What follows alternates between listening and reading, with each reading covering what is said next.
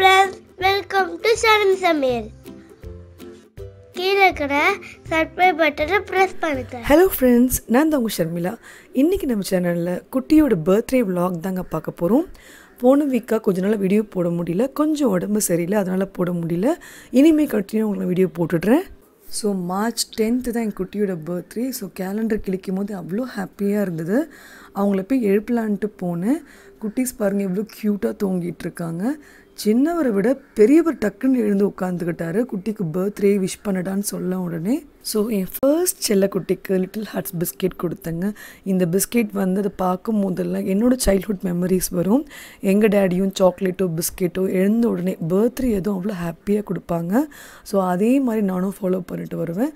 So பெரியவருக்கும் வாங்குவேன், சின்னவருக்கும் வாங்குவேன். யாருக்கு பர்த்டே வந்தாலும் 2 பேருக்கும் ஒரே மாதிரி தான் பண்ணுவேன். நைஸாக பிஸ்கெட்டை மட்டும் வாங்கிட்டு எவ்வளோ சூப்பராக தூங்கிட்டு இருந்தார்.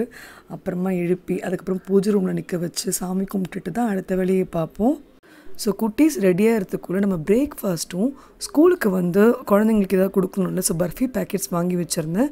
ஸோ அதெல்லாம் எடுத்து வச்சுருந்தேன். இந்த மாதிரி ராகி நூடுல்ஸ் உங்களுக்கு நிறைய கடைகளில் கிடைக்கிது. நார்மலான மேகி இல்லை வேறு எதாவது ஐட்டம்ஸ் வாங்குறத விட ஆர்கானிக் ஷாப்பில் இந்த மாதிரி மில்லட்ஸ் ரெசிப்பியில் நிறைய வெரைட்டியில் வச்சுருக்காங்கங்க. ஸோ இன்றைக்கி பார்த்திங்கன்னா ராகியில் நூடுல்ஸ் பண்ணுறேன். இந்த ப்ரைஸ் பார்த்திங்கன்னா 47 rupeesன்னு போட்டிருந்தாங்க. கொஞ்சம் காஸ்ட்லி தான், பட் ஹெல்த்தி வைஸ் இது ரொம்ப நல்லது என்னை பொறுத்த வரைக்கும். அது யூஷுவல் மெத்தட் தாங்க. கார்ன் குட்டிக்கு பிடிக்கும். ஸோ கார்ன் வேக வச்சுருந்தேன். ஒரு பேன் வச்சுட்டு எண்ணெய் ஊற்றி வெங்காயம் தக்காளி அப்புறம் காய்கறிலாம் கட் பண்ணி வச்சுருந்தேன். ஸோ அதெல்லாம் ஒரு பக்கம் குக் ஆகிட்டுருக்கு. டிவி ப்ரோக்ராம்லாம் பார்த்துட்டு இருந்தாங்க. அதில் குழந்தைங்களாம் அவங்க பேரோடு வரும் பார்த்திங்கன்னா ஹாப்பி பர்த்டே விஷஸ்ன்ட்டு க்யூட்டாக பார்த்துட்டு இருந்தாங்க. என்னோடய பர்த்டே அன்றைக்கி அவங்களுக்கும் வருதில்ல மம்மின்ட்டு பார்த்துட்டு இருந்தாங்க. காய் ஒரு பக்கம் வேகும் போதே கார்னும் வெந்துருச்சு. ஸோ நம்ம அதையும் இதை ஆட் பண்ணிடலாம். ரொம்ப ஹெல்த்தியாக செய்யும் போது குழந்தைங்களுக்கு ரொம்ப நல்லாயிருக்கும். மேகியில் வர மாதிரி டேஸ்ட் மேக்கர் பேக்கெட் கூட இருக்குங்க. நம்ம அதை சேர்த்துக்கிட்டோம். பாருங்கள், நூடுல்ஸ் இந்த மாதிரி தான் இருக்கும். கலர் கொஞ்சம் டார்க்காக இருக்கும். பட் நீங்கள் வரகு திணை அந்த மாதிரிலாம் போனீங்கன்னா ஒயிட்டாக தான் இருக்கும். பட் எங்கள் குட்டீஸ் வந்து ராகி கொடுத்து பழகிட்டேன், சாப்பிட்டாங்க. ஃபஸ்ட் டைம் கொஞ்சம் டிஃப்ரென்ஸாக இருந்து சொன்னாங்க. பட் அப்பப்போ செய்கிறதுனால அவங்களுக்கு டேஸ்ட் பிடிச்சி போயிடுச்சு. ரொம்ப நல்லாயிருக்கும். குக் ஆனவுடனே சூப்பராக ரெடி ஆகிடுச்சு பாருங்கள். இப்போ 2 பவுல்லையும் நான் எடுத்து வச்சிட்டேன் குட்டீஸ்க்கு. ஸோ குட்டீஸ் எல்லாம் குளிச்சுட்டு வந்துட்டாங்க இந்த வேலைலாம் முடியறதுக்குள்ளே. ஸோ அன்றைக்கும் நான் காயின் கொடுப்பேங்க. அதுக்கப்புறம் பூஜை ரூமில் எடுத்து அந்த உண்டி எடுத்து வச்சுருவேன்.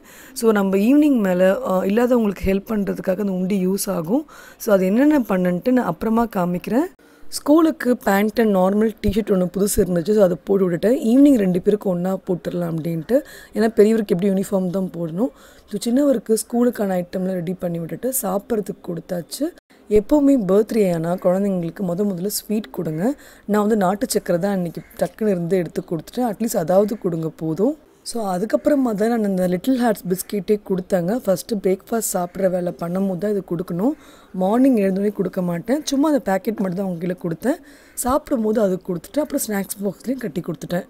ஸோ அவருக்கு ஸ்கூல் 9 o'clock மேலே தான்.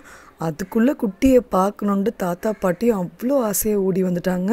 அவ்வளோ ஜாலியாக என்ஜாய் பண்ணாங்க. அன்றைக்கெலாம் குழந்தை கூடவே ஸ்பெண்ட் பண்ணுற டைம் ரொம்ப ஹாப்பினஸ் தான்.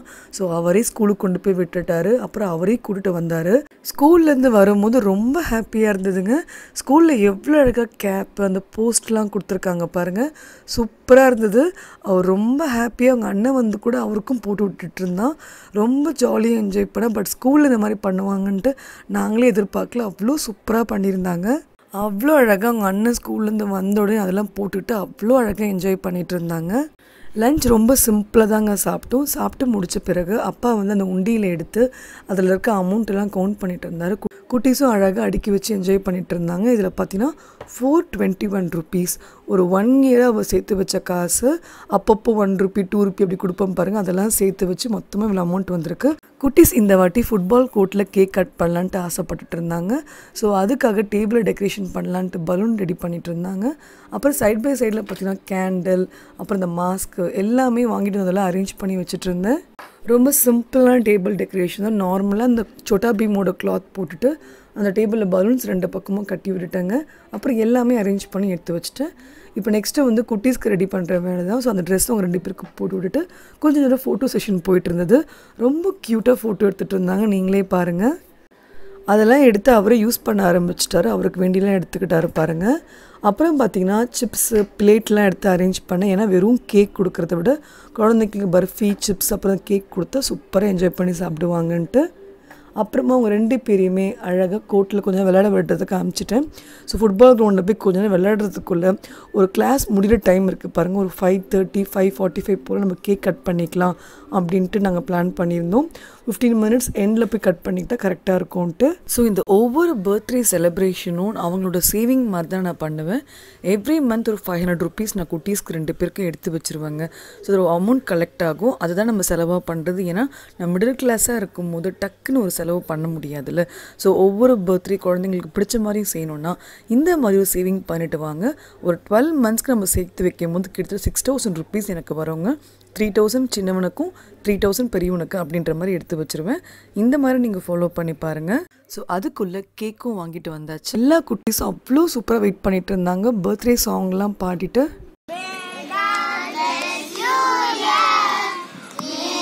இப்போதான் எல்லாரும் முடிஞ்சு சிரிப்பே.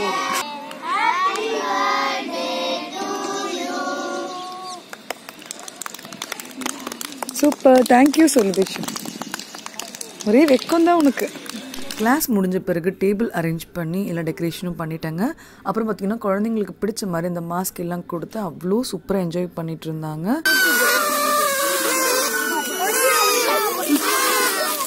கேக் பாருங்கள், ரொம்ப க்யூட்டாக அந்த பால் ஷேப்பில் அழகாக பண்ணியிருந்தாங்க. ரொம்ப பிடிச்சிருந்தது. ரொம்ப க்யூட்டான பர்த்டே கேக் கட்டிங் நடந்ததுங்க. எனக்கு ரொம்ப ஹாப்பியாக இருந்தது. பிகாஸ் இந்த டேட் நம்ம லைஃப்பில் ஒவ்வொரு பொண்ணுமே மறக்கவே முடியாது. நம்ம குழந்த பிறந்த நாள் அன்னைக்கு. பிகாஸ் நம்ம எவ்வளோ கஷ்டப்பட்டாலும் அவங்க அழும்போது நம்ம சிரித்த முதல் நாள் அன்னைக்கு மட்டும்தான் இருக்கோங்க. பட் குழந்த பிறந்த அன்றைக்கி முதல் நாள் தான் நம்மளுக்கு ஒரு அவ்வளோ ஒரு ஹாப்பினஸாக இருக்கும். அது என்றைக்குமே நம்ம லைஃப்பில் மறக்கவே முடியாது. ஸோ எல்லா குட்டீஸ்க்குமே கேக்கெல்லாம் கொடுத்தாச்சு. நல்லா சாப்பிட்டாங்க. ரொம்ப சூப்பராக என்ஜாய் பண்ணாங்க. அதுக்கப்புறமா நம்ம மேலே போயிட்டு குட்டிக்கு கிஃப்ட் கொடுத்துக்கலான்ட்டு சர்ப்ரைஸாக எல்லாம் எடுத்து வச்சுருந்தோம். சைக்கிள் கிஃப்ட்ஸ் எல்லாம் பார்த்து அவ்வளோ ஹாப்பினஸ் அவங்களுக்கு. முக்கியமாக சின்னவருக்கு இந்த வாட்டி சைக்கிள் வாங்கி கொடுத்ததை பார்த்த உடனே அவ்வளோ ஜாலியாக ஓட்டிகிட்டு இருந்தான். ரொம்ப என்ஜாய் பண்ணிகிட்டு இருந்தான். தாத்தா பாட்டிங்களுக்கு வேறு என்னங்க வேணும்? குழந்தைங்களோட சந்தோஷம் பார்க்கும்போது அவங்களுக்கும் அவ்வளோ ஒரு ஹாப்பினஸாக இருக்கும். இதெல்லாம் நம்ம பார்க்கும்போது நம்மளுக்கும் ரொம்ப ரொம்ப ஹாப்பியாக இருக்கும். எங்கள் அப்பா அம்மா மாமா அத்தை அப்புறம் பார்த்திங்கன்னா என் தங்கச்சி கூட கிஃப்ட் கொடுத்துருந்தா. அவள் ஏற்கனவே வாங்கி கொடுத்து அனுப்பிச்சிருந்தா பெங்களூர்லேருந்து. அவங்களால வர முடியலன்ட்டு அதுவும் கொடுத்தாங்க அம்மா. அவங்க அண்ணனோட அந்த ஃபுட்பாலோட ஃப்ரேம் பார்த்துட்டு அவ்வளோ ஹாப்பி ஆகிட்டாரு. ரொம்ப க்யூட்டாக இருக்கான்னான்னு சொல்லிட்டு இருந்தார். ஸோ ஃபைனலாக எங்களோட கிஃப்ட்டும் குட்டீஸ்கிட்ட கொடுத்தோம். அந்த 4 கிஃப்ட்ஸும் பார்த்தா அவ்வளோ ஒரு ஹாப்பினஸ்ஸு. எல்லாத்தையும் ஓப்பன் பண்ண ஆரம்பிச்சிட்டு இருந்தார். பட் விளையாடுறதுக்கு நாங்கள் விடலை. ஃபஸ்ட்டு மார்னிங்லேருந்து கோவிலுக்கு போகாததுனால ஃபஸ்ட்டு நம்ம அங்கே போயிட்டு வந்துடலான்ட்டு கோவிலுக்கு கிளம்பிட்டு இருந்தோங்க. எனக்கு கிட்ட பார்த்திங்கன்னா திருவேற்காட்டு கருமாரியம்மன் கோவில் தான். அந்த கோவிலுக்கு எப்போவுமே நாங்கள் போயிடுவோம். ரொம்ப நல்லா இருக்கும் அந்த கோவில். சென்னையில் இருக்கவங்க கண்டிப்பாக மிஸ் பண்ணிடாதீங்க. கண்டிப்பாக அந்த கோவிலுக்கு போயிட்டு வாங்க. இப்போ கோவிலுக்கு போகிறதுக்கு முன்னாடி ஃபஸ்ட்டு நாங்கள் எப்போவுமே தானம் பண்ணிட்டு தான் கோவிலுக்குள்ளே போவோம். ஸோ தானம் நம்ம என்ன பண்ண போகிறோம்னா அன்னதானம் அப்படின்ற மாதிரி நான் பிளான் பண்ணியிருக்கேன். ஸோ குழந்தை ஒரு 400 ருபீஸ் சேர்த்து வச்சுருந்தாங்கல்ல. ஸோ எக்ஸ்ட்ரா நம்ம இன்னும் கொஞ்சம் அமௌண்ட் போட்டு எல்லாருக்குமே இட்லி வாங்கி கொடுக்கலாம் அப்படின்னு நாங்கள் பிளான் பண்ணியிருந்தோம். ஸோ ஹோட்டலுக்கு போயிட்டு இட்லி பார்சல் பண்ணிவிட்டு அதுக்கப்புறமா நம்ம கோயிலில் போயிட்டு இல்லாதவங்களுக்குலாம் கொடுக்கலான்ட்டு யோசித்து வச்சுருந்தோம். ஸோ இந்த பழக்கம் குழந்தைங்களுக்கு பண்ணோம்னா பெருசாகிட்டு கூட அவங்க பர்த்டே ஒவ்வொரு டைம் வரும்போதும் முடிஞ்சால் எப்போ அவங்களால முடியுமோ அப்போல்லாம் ஹெல்ப் பண்ணுறது ஒரு பக்கமாக இருந்தாலும் பர்த்டே அன்றைக்கி கண்டிப்பாக இதை செய்யணுன்ட்டு ஒரு பழக்கமாக நான் ஃபாலோ பண்ணிட்டு வரேங்க. இதை கூட உங்களுக்கு ஒரு ஹேபிட்டாக பிடிச்சிருந்தா நீங்களும் ட்ரை பண்ணி பாருங்கள்.